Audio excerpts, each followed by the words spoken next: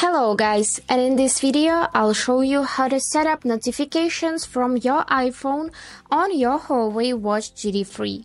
Let's get started, but first don't forget to follow to see more useful content. So firstly, make sure that your watch is connected to the phone via Bluetooth and Huawei Health app. Now let's open settings on the iPhone and scroll down till you find Notifications tab.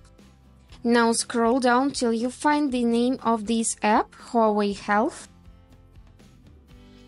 and select it. And here make sure that notifications are enabled.